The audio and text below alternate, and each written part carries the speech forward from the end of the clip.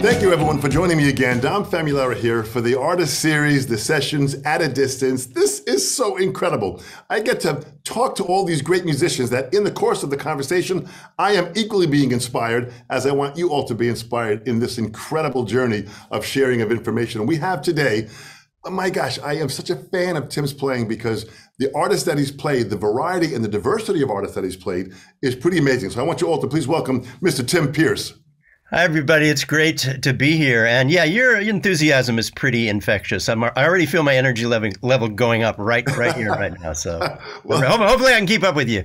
Well, Tim, listen, what I've heard you play on and what you've done and just the building of your career and just the high level of artistic expression you play, you know exactly what to play with the artist that you're playing, when to play it, and you have this innate talent to be able to deliver exactly what is needed at that moment. And that's something which is absolutely incredible. Well, that's something that I really reached for when I moved here because I realized, I could really make a living. I moved here in 1979 to LA, and I became busy as a session player about 10 years later. I did a lot of great gigs and some great records in the 80s, but I really started the day-to-day work as a session player in around 1990. And I realized that a lot of guitar players approached it with, their guitar virtuosity at the forefront. And that's not really what people were needing. They needed orchestration, basically. And often that has to do with the simplest part and the simplest sound, the best part and the best sound. I worked with Trevor Horn for years, and he always used to say it's the simplest version of the best part or the best version of the simplest part. And that's kind of where I ended up. It was pure orchestration. And so I was a little different than some of the guys. I mean, a lot of guys did that well, but I really pushed that to the nth degree. I tried to make every song flower with, special things that they were often very simple, and sometimes you didn't hear a lot of them. They were subliminal, some of them were like keyboard pads. Some parts were super simple. So it was orchestration. But what I'm impressed with, Tim, about yourself is that your humility and your removal of the ego of your guitar part in the music. You play exactly what is needed, as little as might be needed. It might just be a simple chord change that you play at the right place, or it might be a little lick that you play to lead into the aspect of what's more important for the song. Listen, that takes great discipline and self-control. Well, you're going to agree with me about a couple of things. I mean, I'm a super fan of Jimi Hendrix, Eric Clapton, Billy Gibbons, B.B. King, all the, David Gilmour, all the great guitar players that we loved from the 60s. But my real love of music, and I bet you'll agree with me, was top 40 radio in the 60s, which was the eclectic, it could have been Otis Redding, it could have been the Beatles, it could have been, it's so many, Peter, Paul, and Mary. Yeah. My love of music, and all along the Watchtower was on the radio. I mean, top 40 radio was this amazing mix of everything, and it was all good. My love of music comes from songs, and the way that guitar would actually propel the song or function in the song or be used in the song. Now, of course, I became enamored with Hendrix, and I thought, that's what I want to be. That's what I want to do. And even later, when Steely Dan came along, I thought, oh, that's what I want to do. No, that's what I want to do. So I tried to be a guitar hero as much as I could, but really my role was to do that some of the time in the background, working for other people. But man, my love of music comes from the song. So it was, in some ways, if you look at like 5 decades of guitar playing, 50s, 60s, 70s, 80s, 90s, 2000s, 6 decades maybe, and you think, what are the best sounds and parts, the most iconic things that exist in those periods? All you have to do is kind of pick from those things. Like, Brian Setzer's an example. Maybe some song just needs a little bit of, and that's all you do. And then maybe the next song needs somebody who's kind of, riffing like Van Halen in the background. So you do that. So all I'm saying is I would choose from all of the, this whole palette of stuff that I'd heard, these great parts and great songs over all the decades, and I would try and apply that to whatever was happening in the room. And the room might be an artist that knows nothing about music. That is one thing that I was a little better at. I have less patience for it now, but I was a lot better at having an artist who knew nothing about music reject my parts and going, okay, what do you think, and try two or three more things and then get it right. Because that, for some musicians, it's really hard to have somebody who, maybe a young person who's a really good singer, they don't know anything about music, and they ask for something in the wrong way, or they reject what you think is right, and you have to keep seeking. I was good at that. But that's really where the unbelievable philosophy, you've got to go in there with this really, it's almost like a wide palette of emotions, to not be taking things personal, to realize that you're there to provide what this person needs, whether they know what the heck they're talking about or not. Truth. And you do take it personally. What I have said before, and I'll kind of repeat it, is you have to bring your strong ego to the part, because you've got to represent it and own it. And then you have to allow your ego to be obliterated when they reject it. And then you have to bring it back just as strong in the next few seconds with the new concept. And then eventually they fall in love with it. Now, the thing is that once you win people over, once you work with somebody, then it's easy. Then they kind of treat you the right way, you treat them the right way. But on a first session with somebody new, if you win them over in the first half hour, whatever that takes, and you let them know that they can trust you to make their song sound better, then you can start, then they're more open to your ideas. So. But I think that's the common denominator that you have given to all these great artists, whether it's Joe Cocker, Michael Jackson, Phil Collins, Alice Cooper, my gosh, Kelly Clarkson, Rod Stewart, Bruce Springsteen. The common denominator is you have really given them just what was needed, and you developed a high level of trust. That is a key. That's where success really lies. Well, and it's ensemble playing, so the thing is, you might do something on a record and it sounds glorious. And then when you hear that record 6 months later and it's being streamed, you hear it out in the world and you realize they turned your part down and you can barely hear it. That's something I had to get used to, but that's part of the process, is just sublimating, the glory of what you originally wanted to be as a guitar player and the glory of being in the moment in the session when they have it loud and they're loving your part, and realizing that it's still going to be orchestration and it's still going to be part of a greater concept, which is the song and the singer. And if the song feels good at that moment and it's right, no matter how it's mixed to a certain degree, and of course it has to be mixed well, but how it's mixed for your part, you made the song feel good at that moment to capture that. Maybe your part was not up front all the way. So that's really checking your ego at the door. That really is. I didn't have any choice. I mean, this is the job I wanted to do, and I really enjoyed it. I enjoyed getting in the room with all these people I never expected to even meet ever in my life. And I knew for me that was the way that was my way in, was to really bend as much as I possibly could, bend and shape and try harder than everybody else. Which you have done. So let's go back to Albuquerque, New Mexico. You're young, in the 60s, you're listening to music. Tell me about what got you involved in hearing music, playing music, and what got you hooked into this business. Well, it's a pretty magical place, the sky and the geography and the weather. There wasn't a lot of music in my family, but there were a lot of local bands playing. And I had a great guitar teacher for 2 years, and that was a real inspiration. I ended up joining a band with him. I had a great guitar teacher from 12 to 14. But it really is, my sisters would have AM radio on all the time, and I literally would listen to songs on the radio, be in the backyard playing with my little trucks, and I would listen to the Beatles 8 days a week, or Hard Day's Night come on, and I literally would levitate. It was so magical to me. I mean, one of the first memories I have, I might have been 3, was Petula Clark with Downtown. That song was like, every time I heard it, I was transported into some sort of other world. So I truly loved the music that was on the radio. And then in the late 60s, I started looking at guitar gear and falling in love with, amps and guitars, and I got my first guitar at 12, and I was just off to the races, obsessed. Now, there were bars to play in, there were high school dances to play at, so I did all of that. I was a little bit of an entrepreneur. One New Year's, I didn't have a gig, so I called all these apartment complexes and got us a gig at a party at an apartment complex because we didn't have a gig. And then at a certain point, I realized, I was 19, and I realized, I can't stay here. I don't want to play in bars. There's no future if I don't leave. Right. And finally, I got brave enough right before the age of 21 to drive out to LA. And the lucky thing is, at the end of 1979, when I moved here, looking back at it, LA was actually a pretty nurturing place, and it was very inexpensive.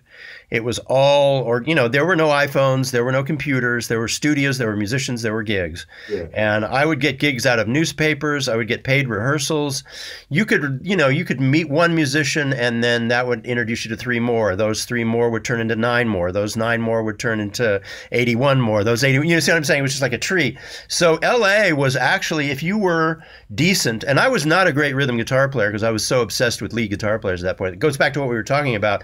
That was when I was fully obsessed with, you know, Hendrix and Larry Carlton and lead players.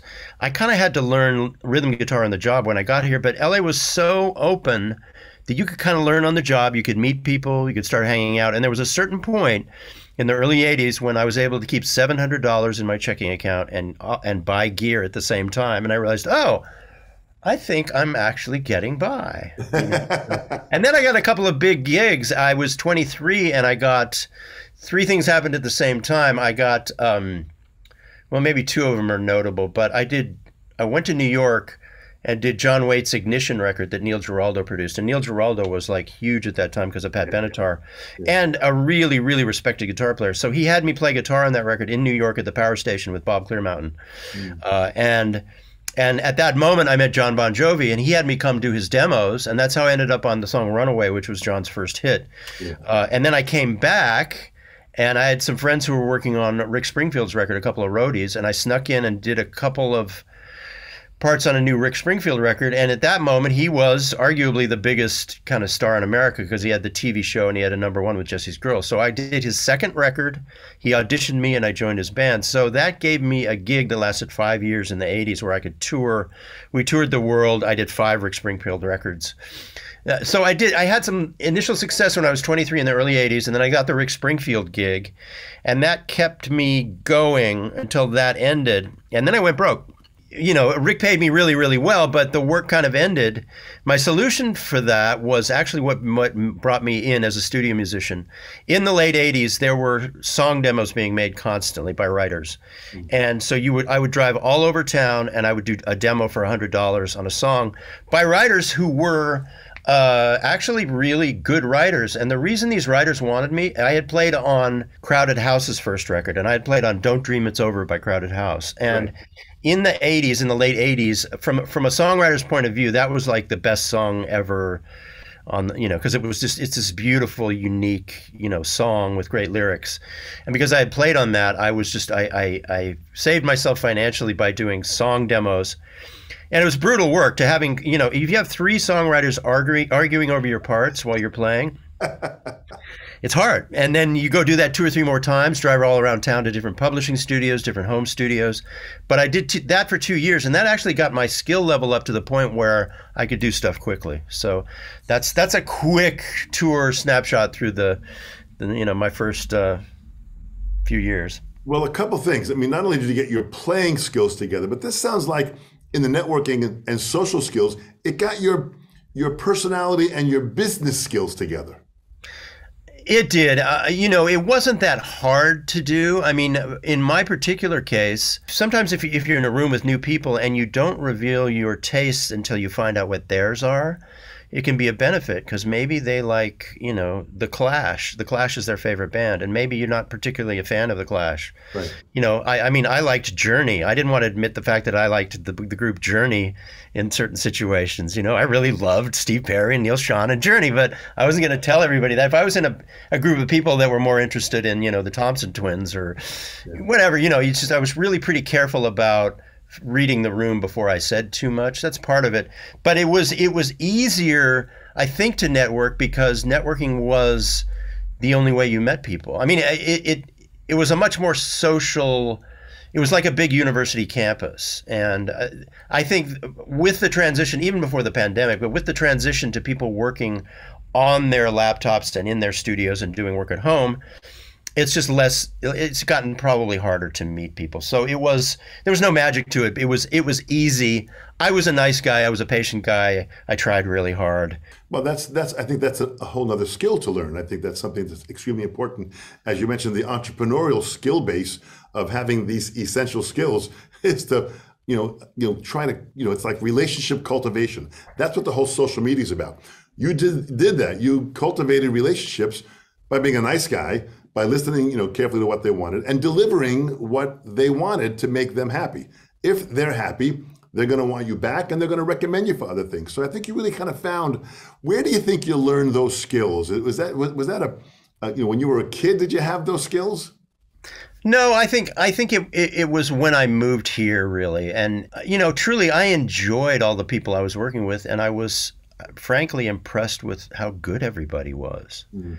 The thing about LA, and you could say this about where you live too, it exists on an international level. So the talent and the expertise that are here are not local, they're not regional, they're not national, they're international. And what that means is the best composer from London moves here, and the best keyboard player from Paris moves here. Yeah. And, and even in Nashville, there's a Russian, Ilya, who's one of the top acoustic guitar players. He lives in Nashville. So these three cities, New York, LA, and Nashville particularly, are international, magnets for people. So the minute you jump in, you have to start to rise to their level. I mean, when I first got here and I was playing with guys who were much better at doing sessions than I was, guys, Yeah, yeah.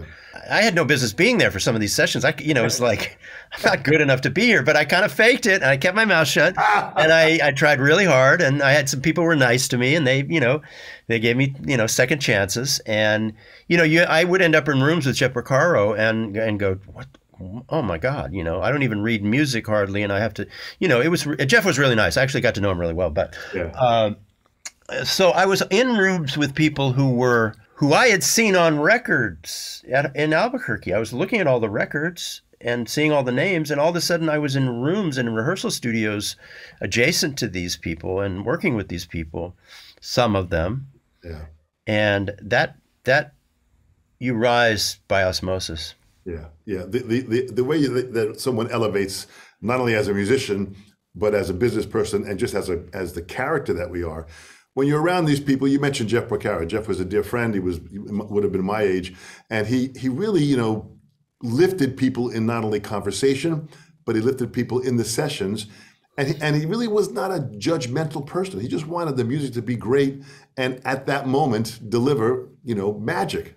Oh yeah, I have a couple of good stories. He and I would end up on sessions really early for two reasons. For his reason, because he would drive out from Hidden Hills, and in order to beat the traffic, he didn't want that pressure. So I would literally end up at the studio 2 hours early. My reason was to make sure my gear was working right, because I was just always so worried about whether I was going to show him what a big imposter I was. So I get there really early, make sure everything's perfect, it sounds good.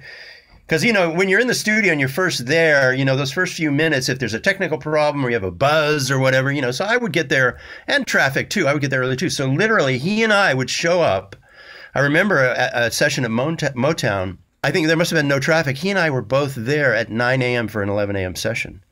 And so we got to know each other by just, because he showed up early for his reasons and I showed up early for my reasons. And he recommended me to Gary Katz for a session because he kind of liked the way I approached stuff. He recommended me to Marcus Miller for a session. He actually asked me to do his Boss Skaggs record that he was producing, but I was on the road with Al Jarreau and I couldn't do it. It was heartbreaking to me. But the best story, well, two more stories. The best story I have is he let my stepson sit on a drum stool next to him for an entire day in the studio. Because my stepson was a drummer and he was about 8 years old at that time. And he sat next to Jeff for an entire day, sitting next to him on a drum stool. And then one last story, I was doing a movie date and Jeff didn't tell anybody, but because he was tired, he was working with Herb Alpert all day. He called up Vinny and said, "Hey, Vinny, man, you got to go do this session for me. I'm tired. I'm driving home." He didn't even bother to call anybody. He just started driving home and called Vinny. And Vinny walks in place of Jeff as a substitute with no notice. And so the composer, Jay Gruska, I don't know if you ever met Jay, but Jay goes, well, I can't really complain. I mean, that's confidence to just not even call, not do anything, just drive home and say, Vinny, you got to go do this for me, man. I'm too tired. I can't do this thing. That's so great. It's so great. Well, I think what's amazing is Jeff developed an incredible trust and a reputation and an integrity.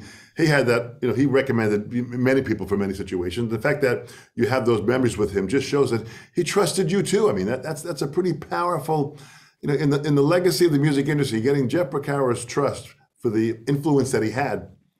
Well, but you're right about him. It wasn't about him. It was about the music. Yeah. And if he thought the music needed something other than him, and he did this frequently, he would say, "I'm not the guy for this. You need to get so and so." Absolutely. I mean, he would recommend Keltner or Gadd or Bernard Purdy. Yeah. He said, "No, you got to give." But Jeff, you can play a shuffle. Yeah, but that's the Bernard shuffle is what you need. So they fly out Bernard. Yeah. So he really had that ability about himself to make everybody feel good and do it. Let's go back. You mentioned you took guitar lessons. You had a really good guitar teacher. I want people, as they're listening to this interview, to know, what did you work on in those lessons? Were there specific books? Were there techniques? Were there structuring? What was your curriculum? Okay, so a couple of the brilliant things about this guitar teacher, and he changed the lives of many, many people. I would go a half hour a week, which was the standard thing then, and he found out exactly where I needed to start, and he found out exactly what I was most interested in. So it was the songs that I loved the most that I was hearing already, the rock songs. Yeah. So he used those songs to find his way in and keep me inspired and teach me. But beyond that, he was very adamant about learning just enough theory to be able to kind of do rock, pop, R&B, soul, country. Yeah. And what that is basically the Nashville number system. So he actually taught me the Nashville number system and the theory behind it and the modes.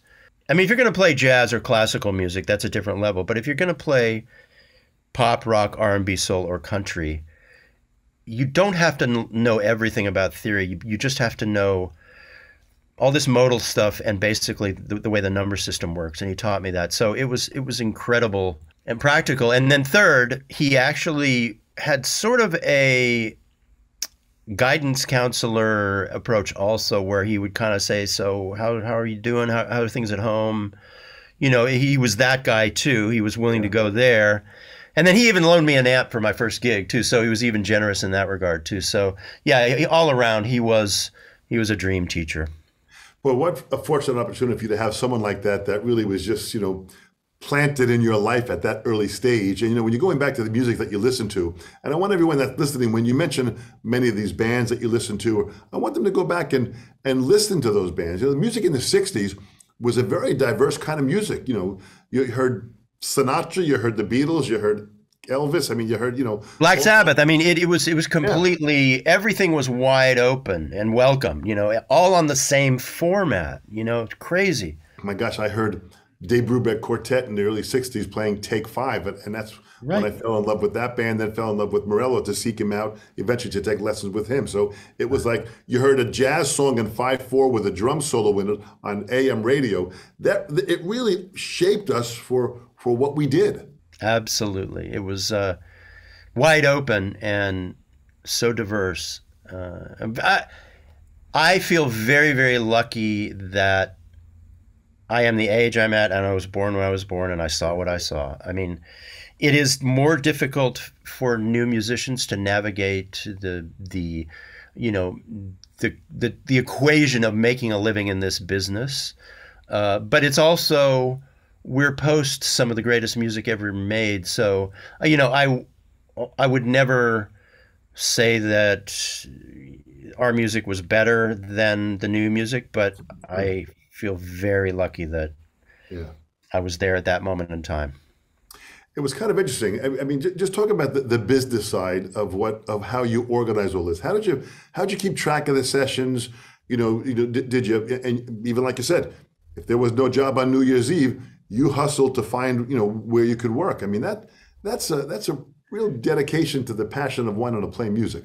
Okay, so yeah, I've kind of you're kind of reminding me what it was like after I moved here, and I got really busy doing sessions. There was a time, I mean, I had a big heyday in the '90s and a big heyday in the 2000s too. I did in maybe from 2000 to 2012 or 2000, maybe for about 15 years. I mean, well, I did go 12 years without taking a vacation, maybe from 2003 to 2015. Yeah. But the reason for that is this, and this is a hard thing. I had to be available to everybody who called me 100% of the time because I didn't want to lose my slot. I didn't want them to fall in love with the other guy. So you protect your corner by being available 100% of the time. That means you never go on vacation and you work weekends. Then there was a period where I was working with a really great guy, Rob Cavallo, and we would do these big projects, and he liked everybody to camp out and work long hours. So I would work with him every day from 2 to midnight, and then I'd do all my regular clients in the morning and on the weekends. So there were lots of 7-day weeks. So part of it was saying yes to everybody. The great thing about having a home studio and being a guitar player, guitars often would be overdubbed later in the process. So, and this pertains to business, and there's lots of other things I can say. When I established my home studio, which was probably around the year 2000, I flipped the paradigm to where I became like a doctor, and I started to tell people, oh, I can see you on Thursday. Oh, I can see you Friday morning at 10. So I didn't lose work because of scheduling, because that's one of the most excruciating things, and you know this, you've been through this. Yeah. You have a gig, the best gig in the world comes along at the same moment, and you have to turn that down. They're both the best gigs in the world. The home studio actually did away with that, because I could literally say, okay, I can see you Monday at 2, I can see you, Tuesday at 10. Yeah. But even on a deeper level, I began to negotiate time. So if two people wanted to work at the same time, and I wanted to do both the gigs, I would call the person who I'd already taken the gig with and judge the level of discomfort in their voice when I asked them if they could change it. Yeah. Literally, having a heart to heart, hey, is there any way we can change that 10 a.m. on Friday? Because I have this other thing, and and if they go, oh yeah, no problem, then you're gold. But then if they go, well, it's I don't know if then you go, okay, I'm not going to. Then you go back to the other side and you do the same thing. So this pertains to your question. This is business. Yeah. This is now. Think if I had an agent or manager or whatever, I'd be dead. They would ruin this in a minute. So literally, I would judge the discomfort in their response to my request to make them shift and move, and I would work with that. And sometimes you couldn't do them both at the same time, but usually one of the people could shift and move. Now, there's one story that I have, and I'll wrap this up. So scheduling, finesse in scheduling was, one of the things I got really, really good at.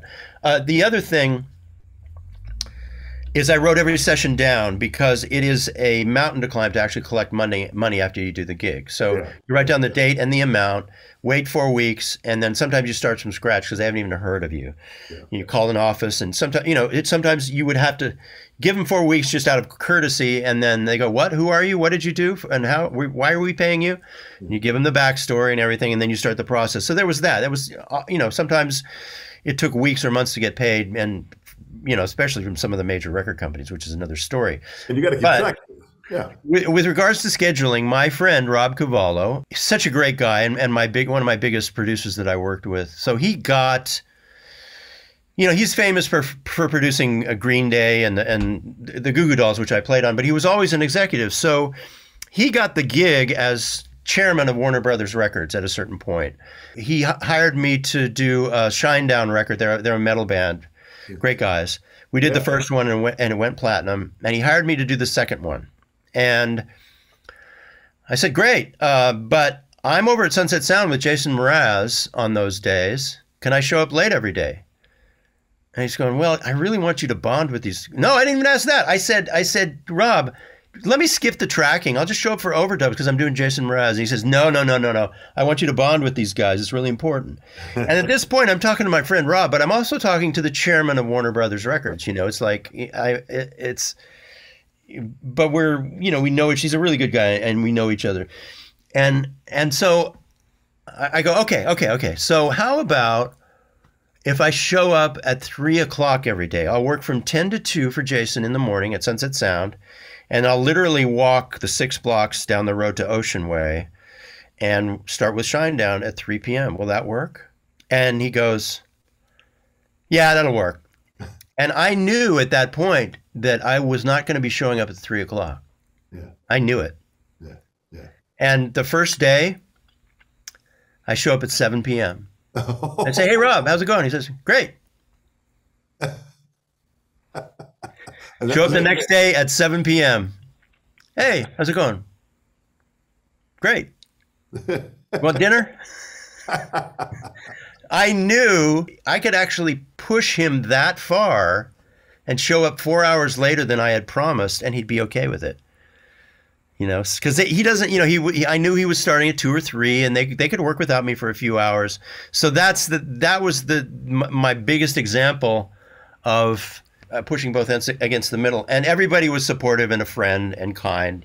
This happens to musicians all the time, and most of the people you work with are really willing to try and accommodate you as best they can. But this really is about you're a compassionate person, so you're aware of their feelings and what they need. But this is also a real lesson in psychology. We have to have that understanding of human nature to find the balance of how to just get along and make these things work. Yeah. You seem to have that naturally. Well, I have a lot of empathy for people, and that can come at great cost. But I also get really close to a lot of people I work with, so I end up becoming their friends, and we end up spending time together. But it's true. I tried to turn everybody kind of into family, and I got the same treatment back from them. So, yeah, the scheduling thing was really took a lot of finesse, and the home studio just made it so easy and so wonderful. So how did you balance family now in this and relationships and all that? Because you're saying the dedication amount of time, you were 24/7, 365 days out of the year. That's intense. How'd you find that to luckily, my wife was loyal, even though I ignored her a lot. Now, this is something I would not recommend, and I wouldn't do it again if I had to do it again. But she understood that in order for us to make it in the world, these kind of sacrifices would need to be made. So she was willing to wait. Yeah. Now, we did have some nice vacations, and we got to do some nice stuff. But the problem was, if I made a promise that I would be there on a Sunday, I often broke that promise. Mm-hmm. And there's nothing good about that. I think it's the luck of the draw. I had a wife who was willing to understand that this was a sacrifice that was a season of life that wouldn't last forever. I mean, now we're together all the time. It's incredible, so we travel together. It's wonderful, but she had to wait for that. So I wouldn't recommend it. I know it's purely the luck of the draw that she didn't, get fed up and leave. But so I lucked out there. That's the patience of a team. That's the teamwork, and that's the sacrifice that comes with it.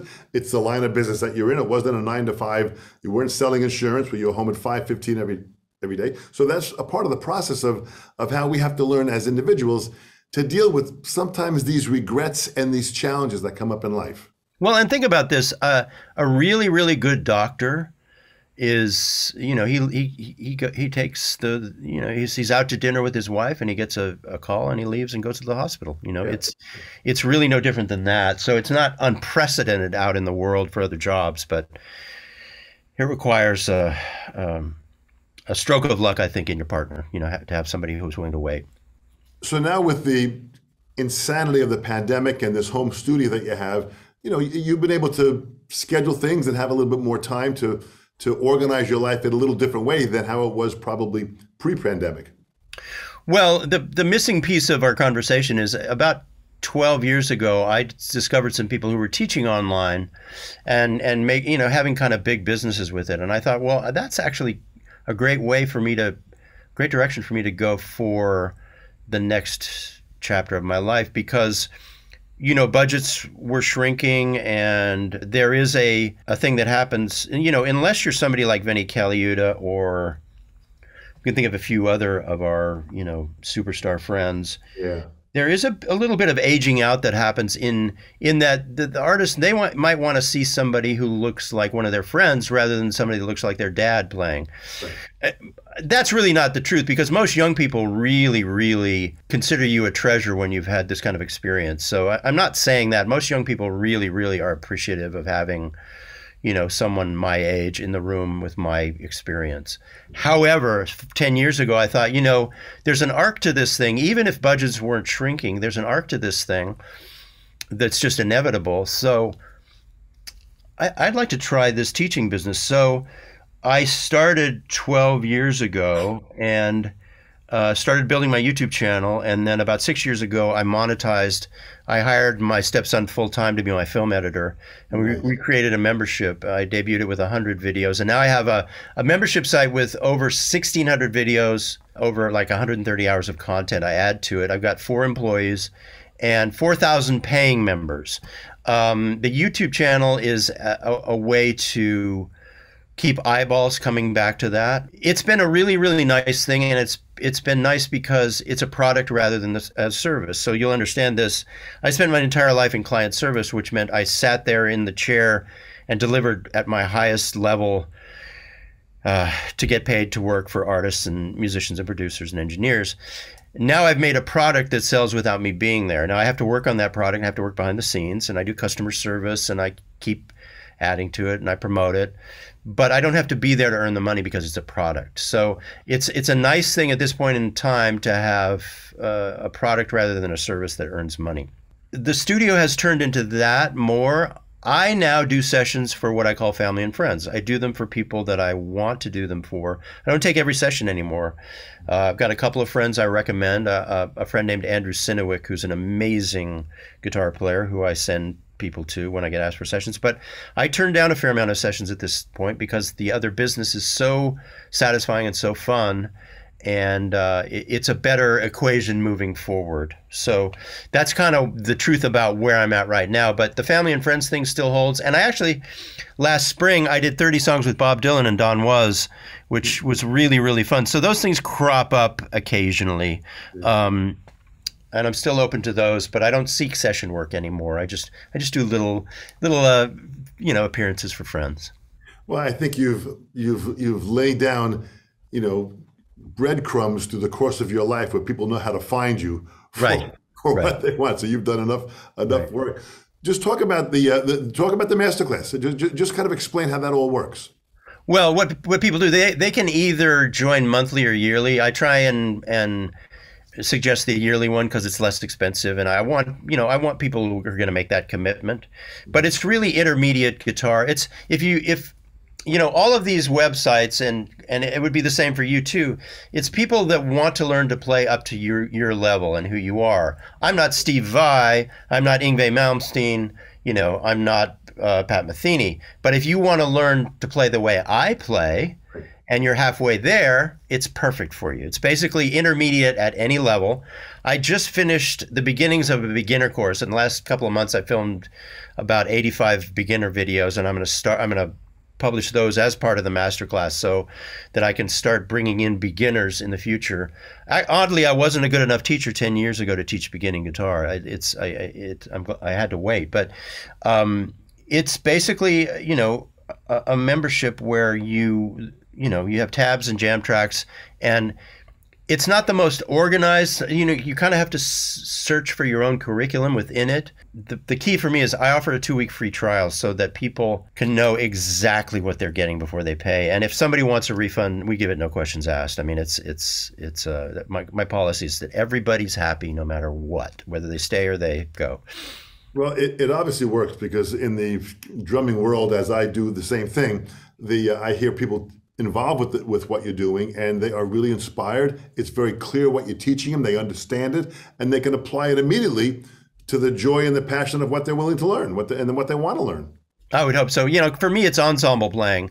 That's same for you because you're a drummer. You're meant to be there with the other cats, you know? Absolutely. And as a guitar player, that's always how I felt too. So it's a part that works in a song, in a musical context. Yeah. Everything for me is about being in a musical context. Yeah. Well, that's really good for the world that we grew up with. When we speak about the 60s and 70s and all the great music at that time, then eventually into the 80s, there was just such great music written then. And it was such beautiful music as far as the form, the melodies, the words, all of it kind of encapsulated those few decades that to this day now, there are still many students here now, we're in the 21st century, that are putting bands together that are from bands of the 20th century. So true. So true. Really, all these, these bands that they're putting together, it's just so great to see that they're going back to hear that music and learn great foundational music. It's true. I mean, and you know, my favorite record of all time is Wichita Lineman by Glenn Campbell. Yeah. And it's because of Jimmy Webb and those chords and that orchestra. Yeah. And, you know, it's just so, and then some people, for you, it might be something different but for me, I really love songs. And, you know, it's so great that kids these days love the Beatles. They love the old music too. I mean, there was an article in The Atlantic, I don't know if you caught it a couple of weeks ago, where on Spotify, old music is the majority of Spotify listeners. Yeah. I mean, it's like 95% of what's listened to on Spotify is legacy stuff. Hey, my three boys, that's all they listen to. And they're in their mid-20s, and they just go back. And when I hear them pull songs out that they like, I'll say, oh my gosh, I remember when that song came out. I said, well, Dad, it's great. Check out what's happening with it. So it's great to see that enthusiasm. Let's talk about this youthful concept of social media. The necessary needs of social media, and you having the YouTube channel. How do you maintain all of that, and how do you keep it going? Well, in my case, I have a small footprint, and my friends in the space, like Rick Beato is a really good friend of mine, and there are other people who post a lot more. They work a lot harder, a lot more hours. I do just enough to keep my YouTube footprint healthy, and sometimes a little more than that.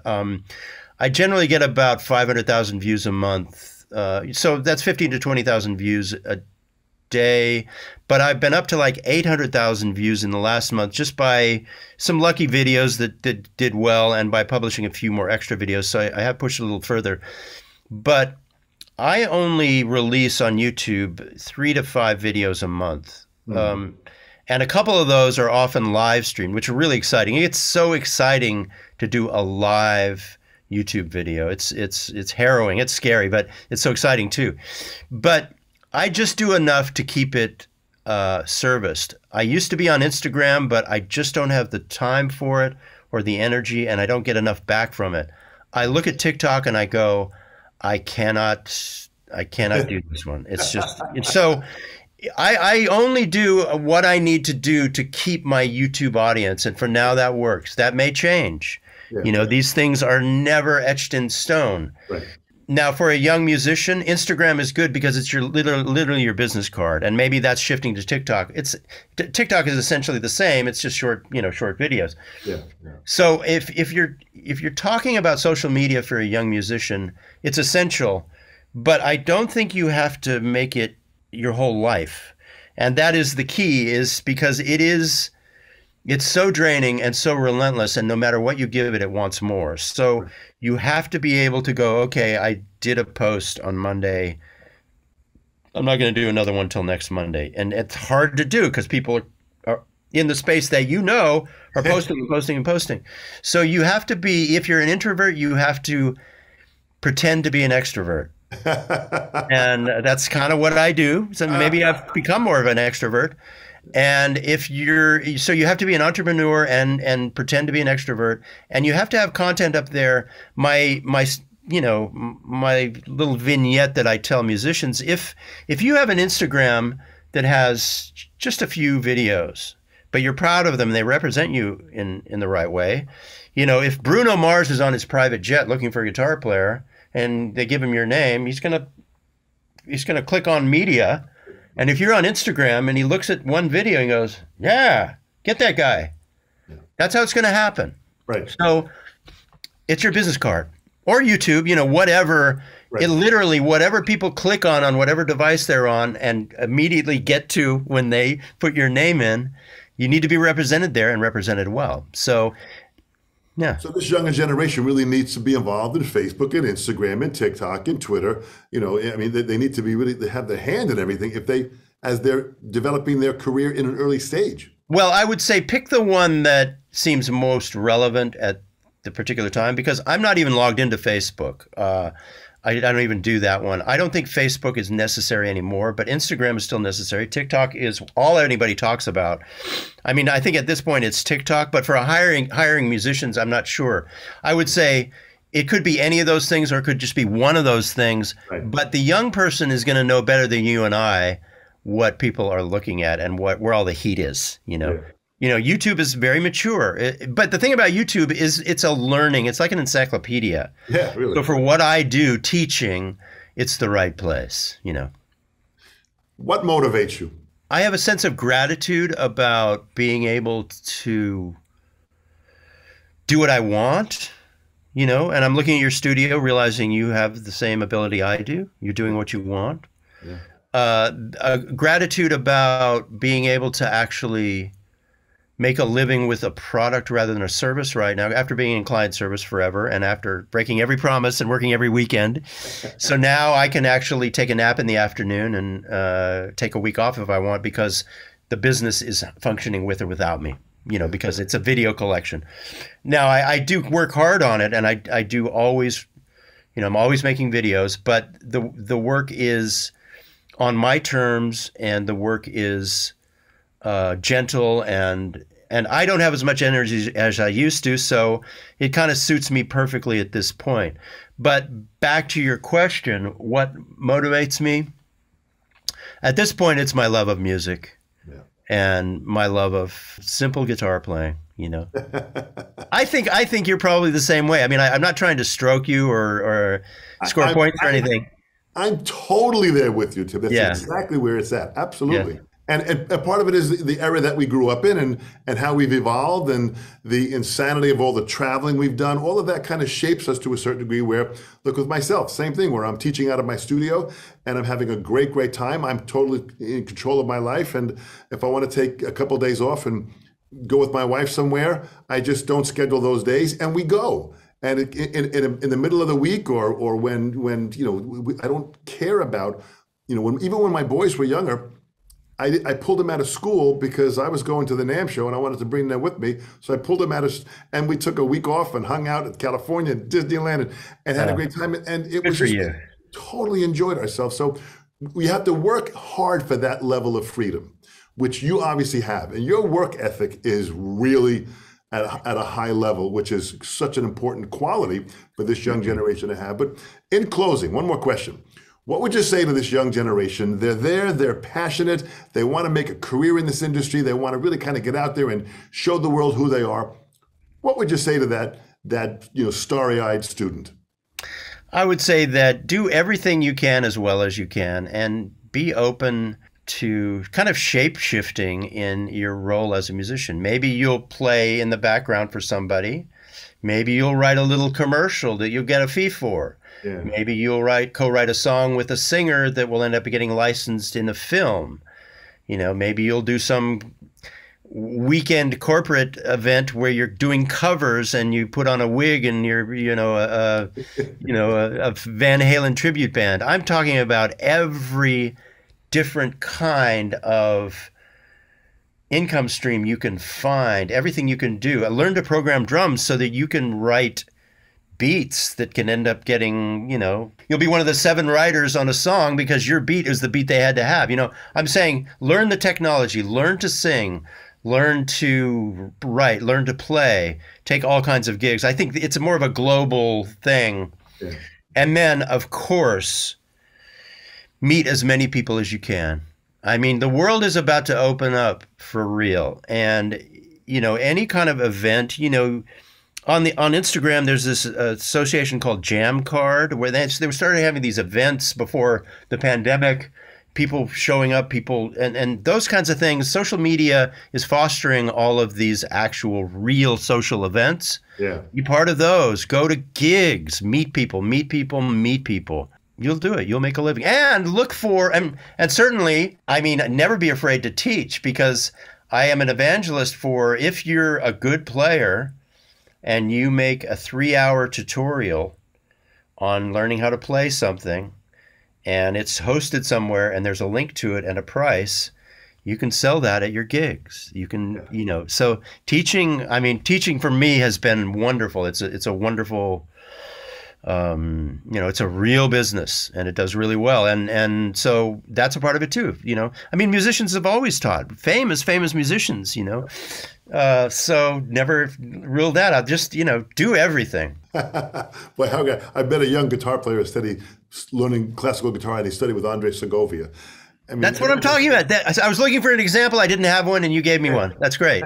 And there it is. And he studied with Andre Segovia. It didn't get any bigger in the classical field than Andre Segovia. So that was so great to hear because of that. Pablo Casals taught. I mean, you know, Yo-Yo Ma. So all these guys are still involved with it. So that's part of the sharing. Boy, that is fantastic you're doing this, Tim. And again, the Masterclass series, I want everyone who's listening to go there and check it out and be a part of what Tim is doing. Yeah, it's easy. The links are everywhere, under every YouTube video. And if you Google me, it comes right up. So it's all there.